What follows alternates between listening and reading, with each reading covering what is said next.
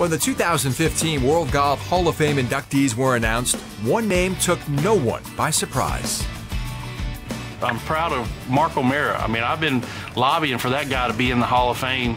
Very, very happy for Mark. Long overdue. If you look at the body of work that Mark O'Meara did, it's pretty spectacular.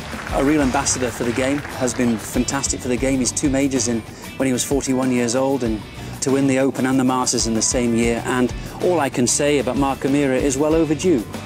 It's a dream come true. I was driving my truck and I saw my phone start to vibrate a little bit, and I looked over and I saw Tim Fincham's name come up, and I thought to myself, I never get calls from Tim Fincham, and I don't believe I'd done anything wrong, but I thought, you know, maybe, just maybe, this is the call that I've been waiting for.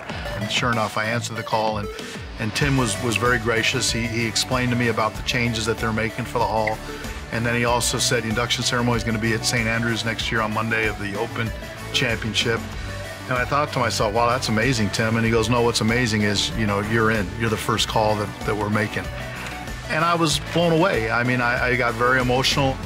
The Hall of Fame is the World Golf Hall of Fame. It is an honor that honors all the global players. Golf's a global game. It's not just a single country game. And when I won the Australian Masters on Sunday, I played with David Graham.